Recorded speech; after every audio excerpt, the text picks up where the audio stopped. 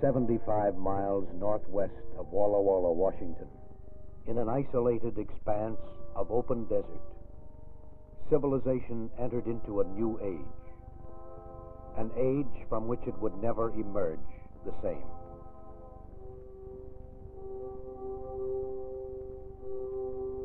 Here, in the home of the Wanapum Indians, the terrain is mostly scrubland, laced here and there by cheatgrass, greasewood, and Russian thistle.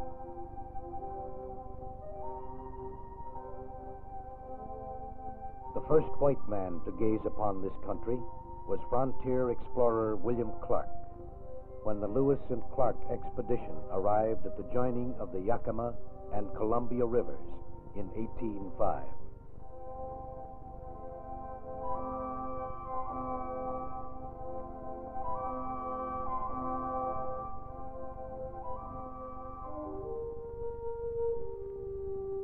It is also here in 1943, where vast herds of wild horses once overran the prairie, that the 400,000-acre government reservation of the Hanford Atomic Energy Plant was created.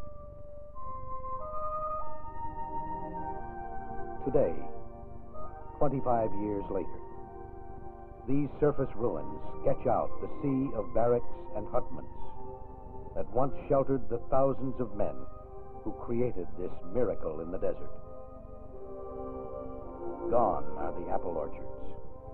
Gone, too, are the vineyards and asparagus fields.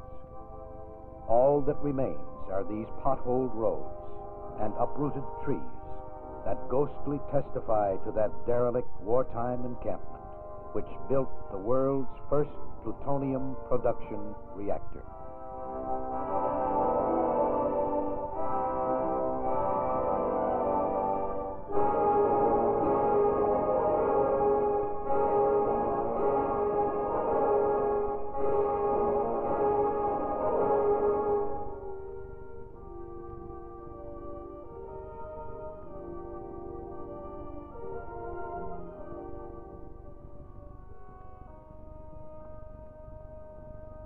About 25 miles up the Columbia River from the pre-war farming community of Richland, Washington, a journey into the unknown began in 1943.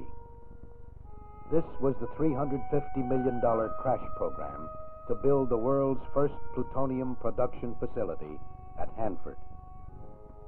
Across an area half the size of Rhode Island, 640 square miles of open desert, sprawled the massive nuclear facilities that became a milestone in the development of atomic energy. 2.5 decades later, on June 7, 1968, the silver anniversary of that historic beginning of the Hanford Engineer Works was held in the city of Richland, the rural village of 250 people that the atomic age transformed into a thriving community of 25,000.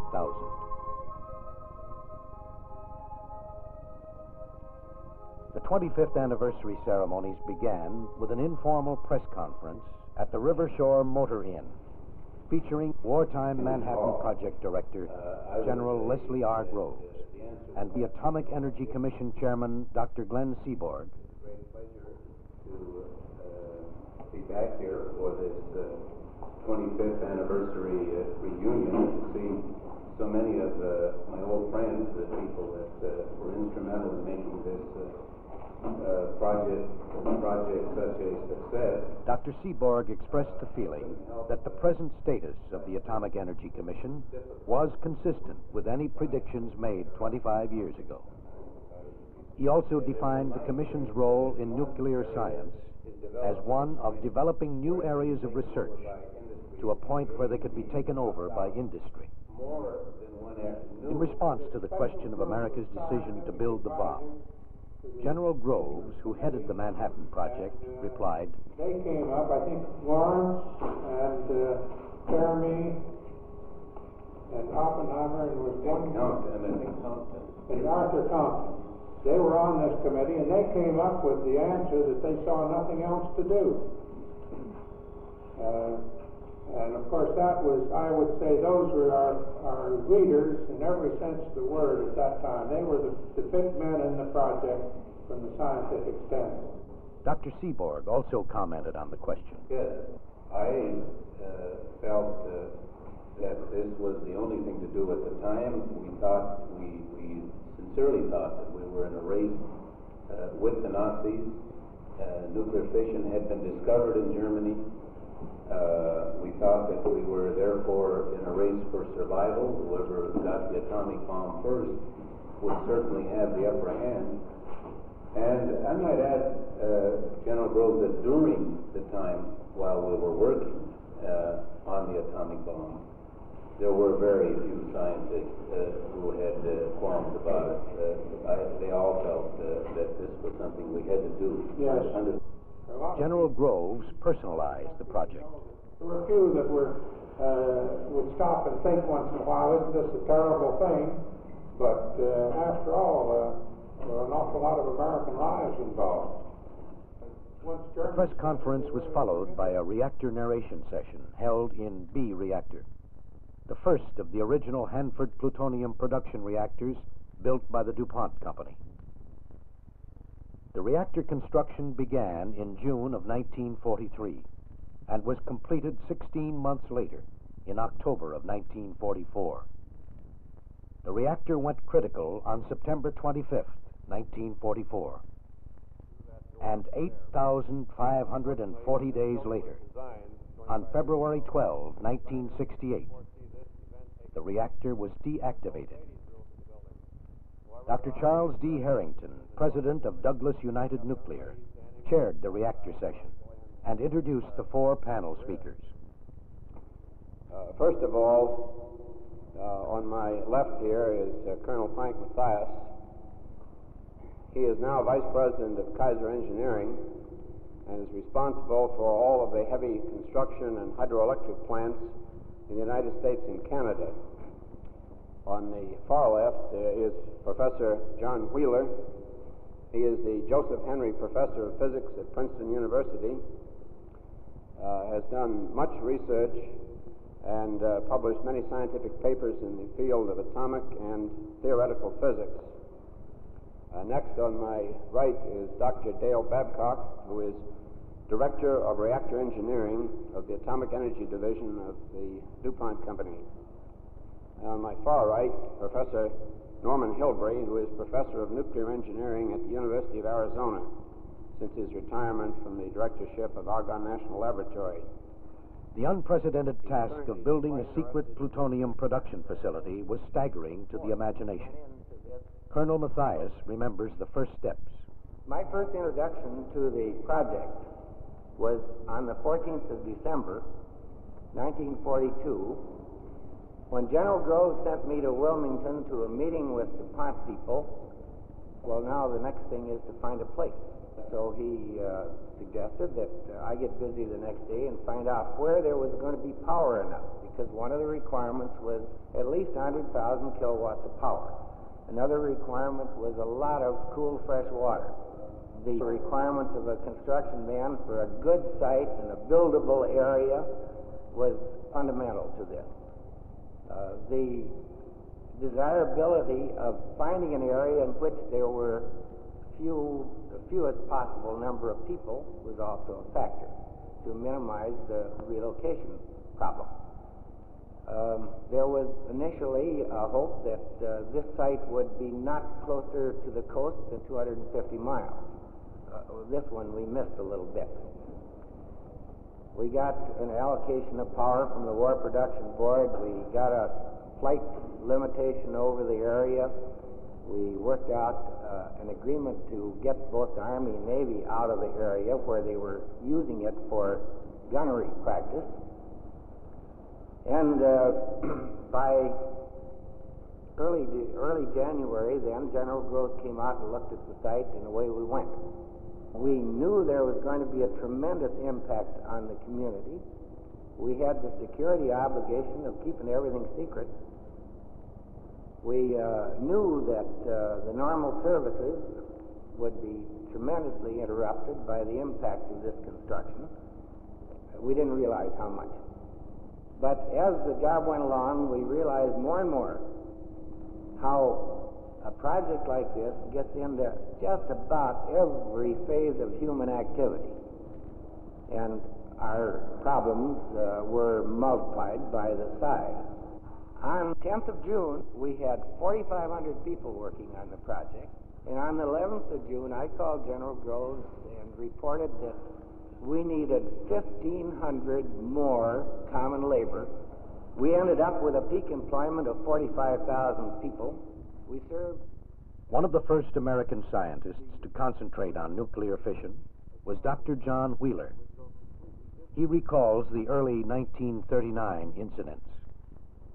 How fast it all went is illustrated not least by the circumstance that the chairman of one of the very first committees in the early days of the Manhattan Project, when asked what his requirements would be, said that $5,000 ought to do for the year. The day that I met Bohr was the beginning of work on fission, and he soon had to go back to Denmark. But we had great discussions at that time, Wigner, Fermi, Szilard, and other colleagues, about what would be the future of fission. And I could remember Bohr saying that it would be impossible to think of making a weapon, that it would take the efforts of an entire country to do it. And little did he realize that there would be the efforts of three countries involved: England, Canada, and the United States. But to me, as a very junior member of the enterprise, the most striking thing in the whole project was this contact with my colleagues in the world of engineering to get on with a job, and then the concern about safety. There were 6 of us from the American group and 6 of us from the British group sitting across the table, and as I was discussing this question about safety of reactors, only one chance in a million that control system number 1 would fail. And if that failed, only one chance in a million that control system number 2 would fail. And if that failed, only one chance in a million that control system number 3 would fail.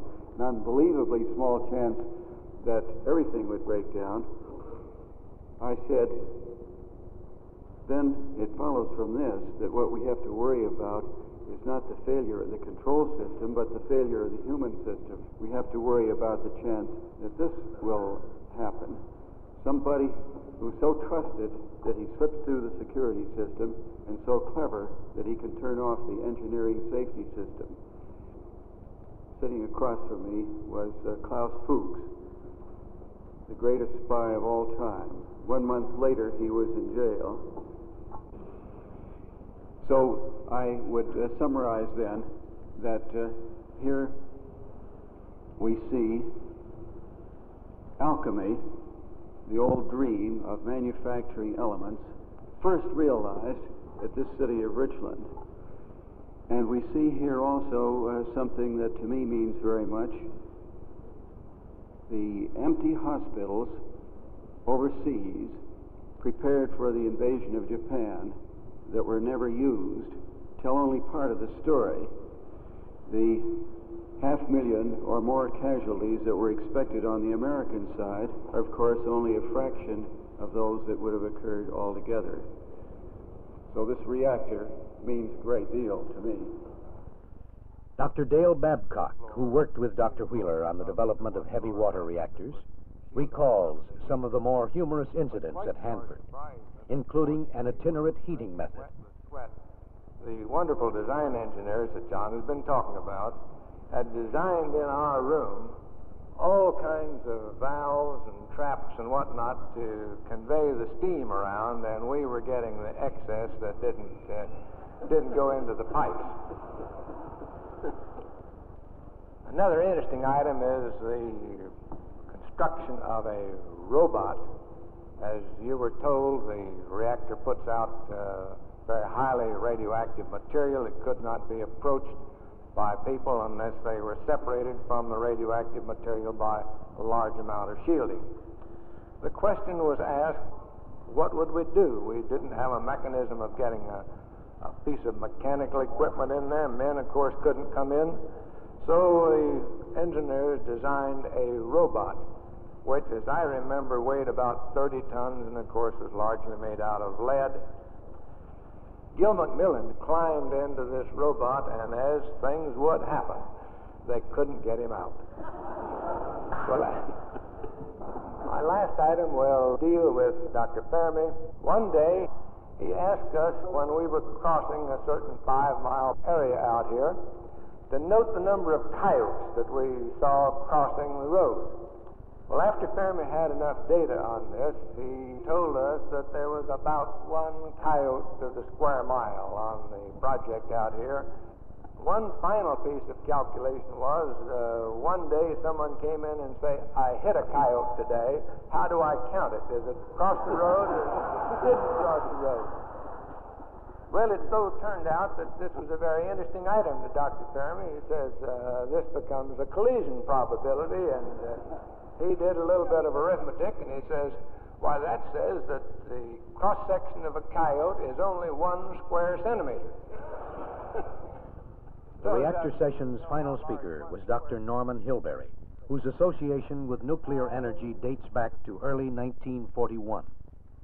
These days were all exciting. The second safety thing is a lesson I learned in this room. George Weil and I both learned much about safety from the DuPont procedure. We used to kid him that you could always tell a DuPont safety man because he was the guy that went around with a pocket full of subcontractors' badges. And he kept his job if he could get his DuPont badge off and the subcontractor's badge on before the guy bounced the second time. When we started off on January 3rd of 42 to design the first gas-cooled reactor, the group in the room were all physicists. As far as I can remember that day, we covered essentially basically every kind of reactor design except about 3 that's been suggested since. Came up with a gas-cooled reactor design, which immediately started in. And we started in this business of reactor design at that moment, really. And the reason we were doing it, the reason for plutonium, was that the isotope separation might indeed prove to be impossible. It's a horrible business. Anybody that had ever built a vacuum system, all you had to do was be told what K-25 was like, and this was a nightmare. You knew it was impossible. The fact they did it doesn't change it. It was still impossible. Later that afternoon, the anniversary program moved into one of the large chemical separation canyon buildings, which had been converted into a unique decontamination facility. The president of Atlantic Richfield Hanford Company, Dr. L.M. Richards, was chairman of the plutonium separation session. The T plant was constructed to isolate plutonium that was formed in the reactors which you just left. It was built in 1944 by the DuPont Company, and it started operations on December 26, 1944. It's approximately 900 feet long, or the length of 3 football fields. It's 72 feet high and 68 feet wide. In the building are 42 processing cells, 18 feet long, 13 feet wide, and 22 feet high. These cells are covered with concrete blocks 6 feet thick when in actual operation. The walls in this building were designed to reduce the radiation levels so that individuals could work in the building without hazards. The thickness of the walls range from 5 to 11 feet. I would like to start off by introducing the first speaker, Dr. Glenn Seaborg, who will cover the events leading up to the decision that plutonium should be manufactured for the war effort. Dr. Seaborg.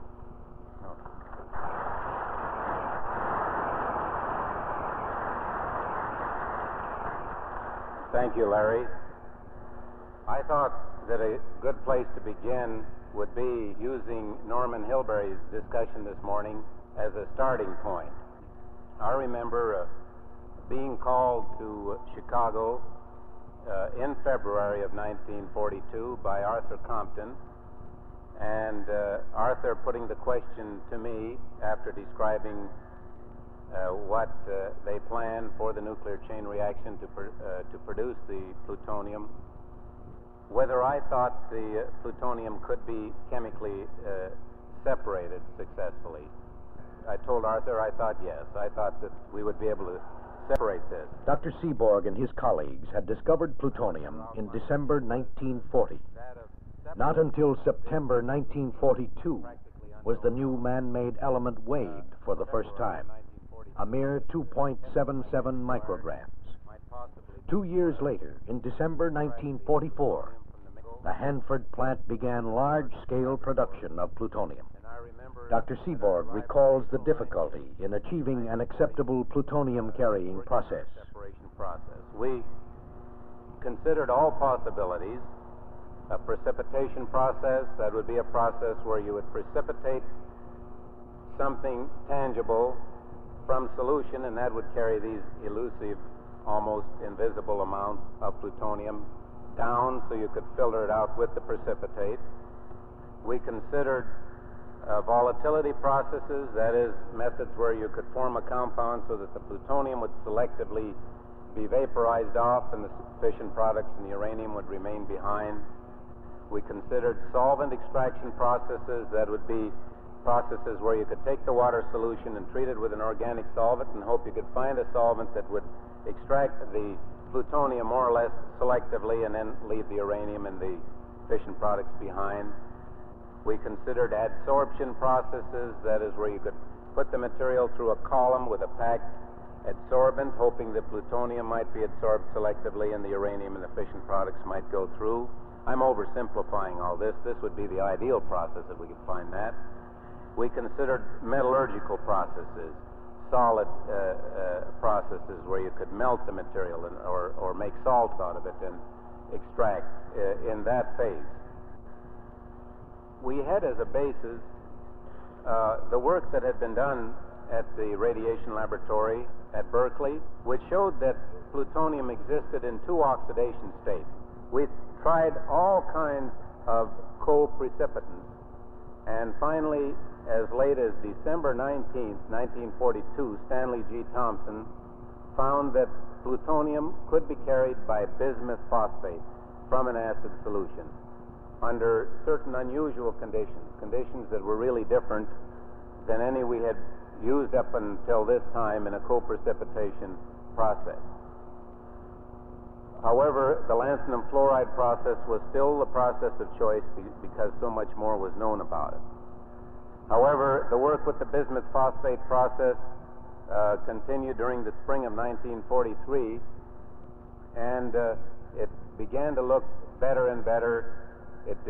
Plutonium could be carried down by bismuth phosphate. When the plutonium was in a lower oxidation state, it could be successfully oxidized, and the bismuth phosphate precipitated without carrying the plutonium when the plutonium was in the upper oxidation state. So we had the outline, again, of an oxidation reduction procedure. So to make a long story short, we were asked to participate in a decision-making session on June 1st of 1943, in which Crawford, Greenwald, and Lombard Squires and others were present, the choice being between the lanthanum fluoride process with its corrosive, objectionable qualities and the bismuth phosphate process, which was so poorly developed. And I can remember at that meeting that Crawford Greenwald at one stage turned to me and said that he preferred the bismuth phosphate process and that he was willing to settle on the bismuth phosphate process, therefore, if I could guarantee for him a yield of at least 50%. I told him that I thought that I could guarantee that, and on that basis the decision was made to go ahead with the bismuth phosphate process. I think the rest... Once the plutonium separation process was selected, the next problem was to scale up the microchemical tests to the demands of industrial production scales. Dr. O.H. Gregor comments. The scale of this semi-works was 1/25th,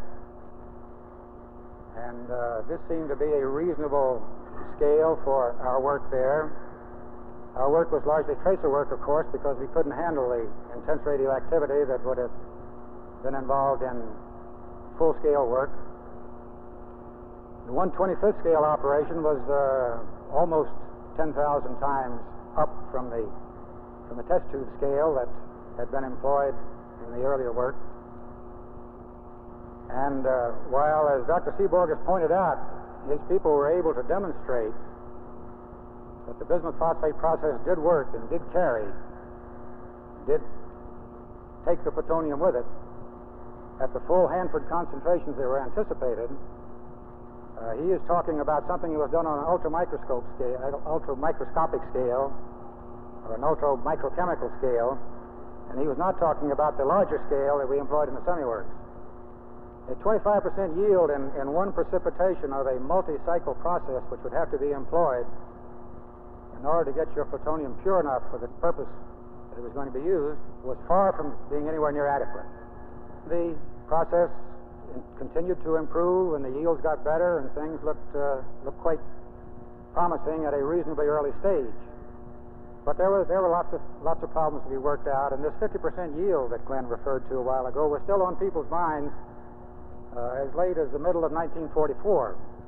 Well, I could have gotten some very long odds at that particular time on anything like a 75% yield early in the Hanford process. As the process did show improvement, we finally got to the point where the real answer that needed to be obtained was whether or not this scaled-up process, this 1/25th scale we were operating on, would carry and would yield the plutonium that we needed on the kind of a scale we're talking about at the full Hanford plutonium concentration. To produce the pure plutonium, 3 different steps had to be performed. A plutonium carrying process, an extraction and decontamination process, and the eventual isolation process, and all remotely maintained. Dr. Lombard Squires of DuPont remembers. The design effort for the separations work started well before the DuPont company became involved in late December of '42. The designers had 2 overriding criteria to meet. First, involved with the fact that the process couldn't be firmed up and demonstrated for some period of months. Therefore, the design had to contemplate a great deal of flexibility to be able to take almost any process the chemists finally decided upon, and Greg and his people finally were able to demonstrate and operate it. Secondly, we had a completely new requirement here, and that was to build a plant that could be remotely maintained. The construction of this plant, as has been mentioned, took just 1 year, from October of '43 to October of '44.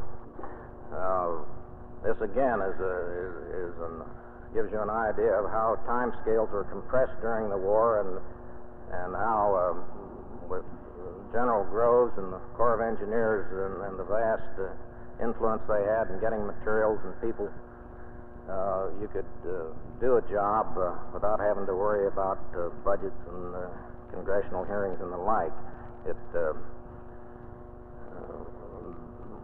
Some 10 years later, we built another separation plant with pretty much the same team of people, pretty much the experience behind us, and it took us 2.5 times as long under normal commercial conditions.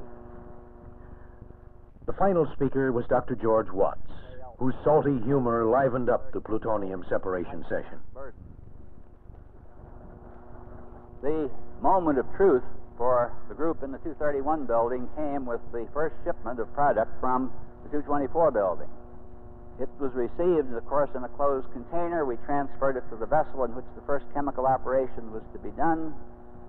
To our astonishment, we saw not a clear solution, but a black liquid on which floated a layer of oil. We couldn't be sure about suspended solids because the solution was opaque.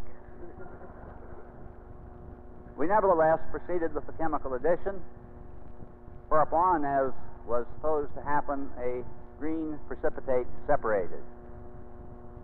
And we stood there with this feeling of great accomplishment and watched the precipitate redissolve, never again to reappear.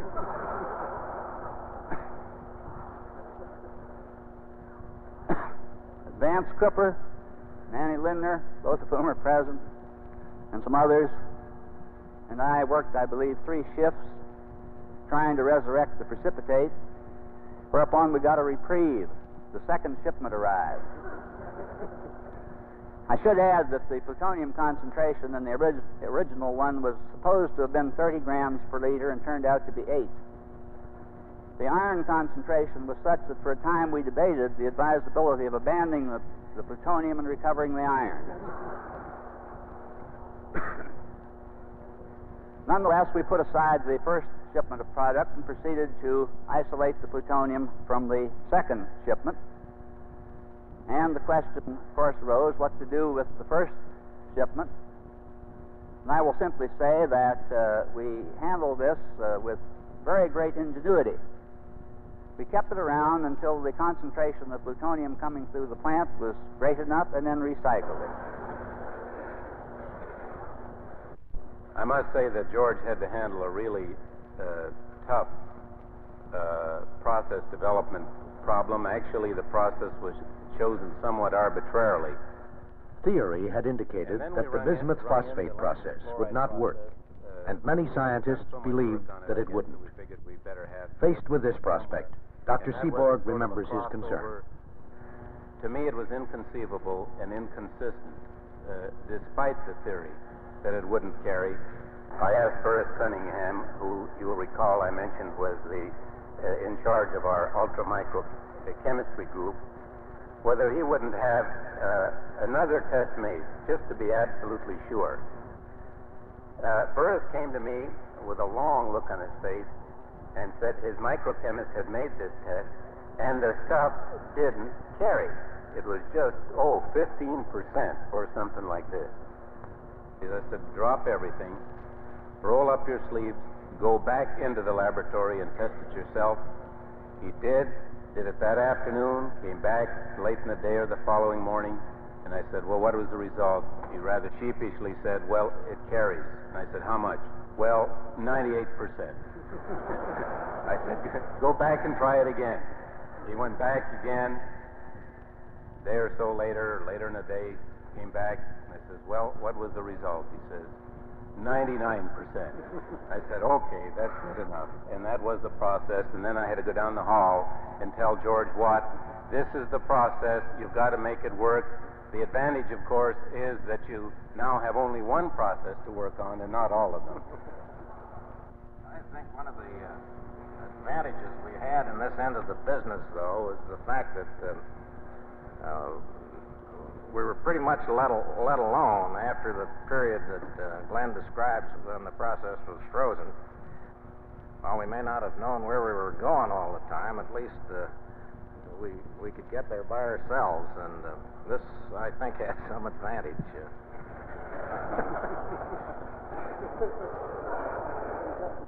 In my opinion, the job that the DuPont company did in scaling up this process from these tracer scale experiments and these ultramicrochemical experiments to its successful implementation on the industrial scale here in this building is one of the most marvelous engineering feats in the history of industrial chemistry.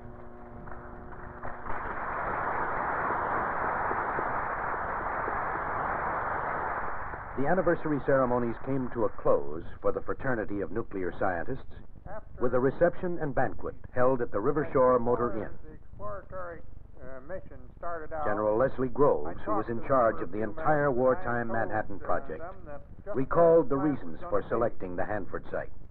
As most of you may know, I'd been connected with construction.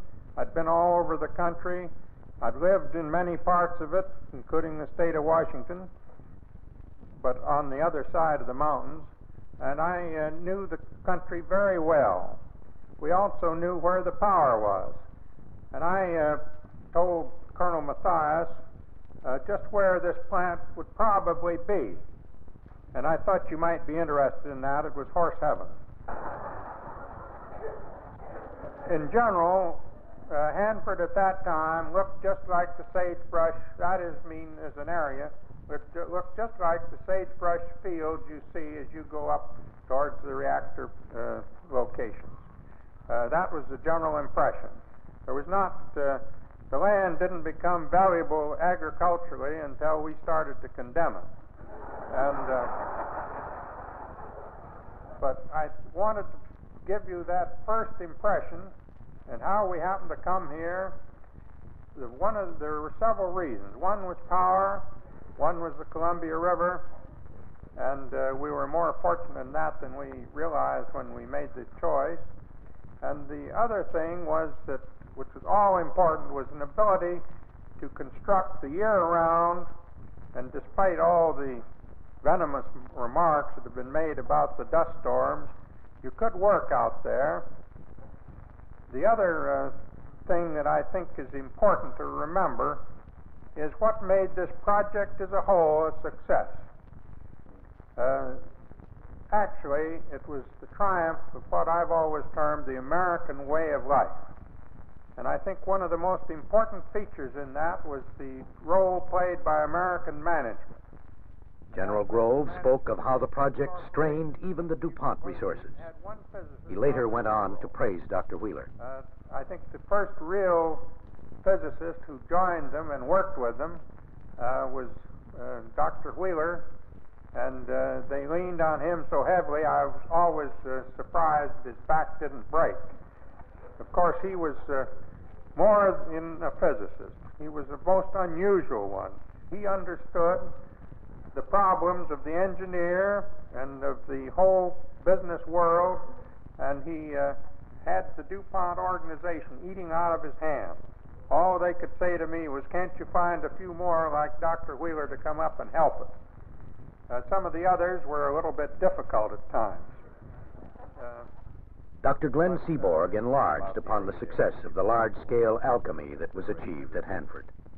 I recall that it was during my second trip here in December 1944 that we were asked to sign the numerous specifications for the bismuth phosphate process, which was to be operated in the just completed first chemical separation plant.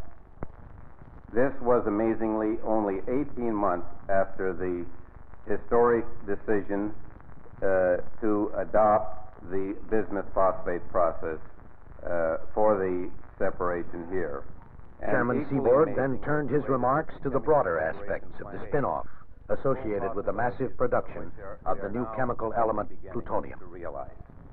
The great potential power stoked forth from the nuclear furnaces of Hanford is now becoming the fire of the future. And it's a type of fire that will bring more people not only physical comforts through heat and light and power and water and food, just to mention a few of the benefits, but a large measure of added knowledge and understanding. The time is not far off when clean, compact, competitive nuclear plants will be the conventional power plants of the day.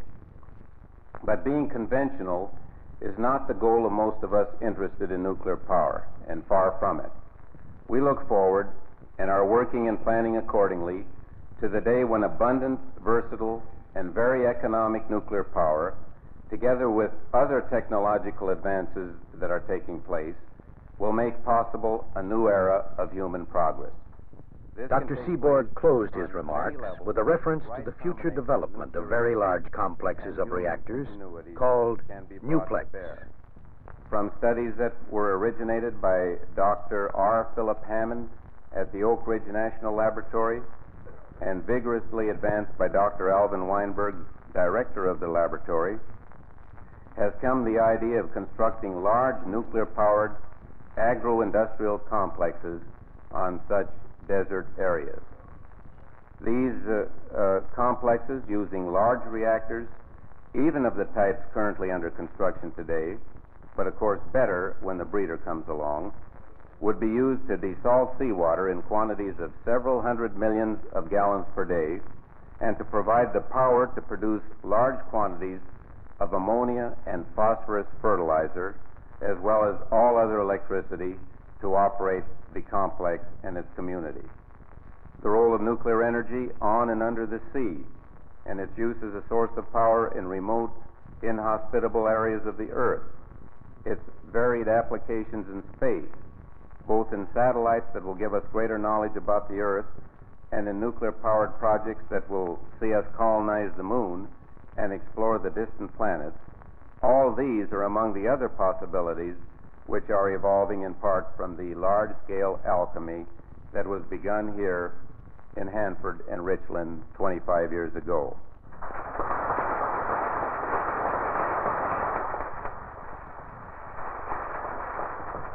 Thus the end came to the 25th anniversary ceremonies, commemorating the construction of the world's first plutonium factory at Hanford.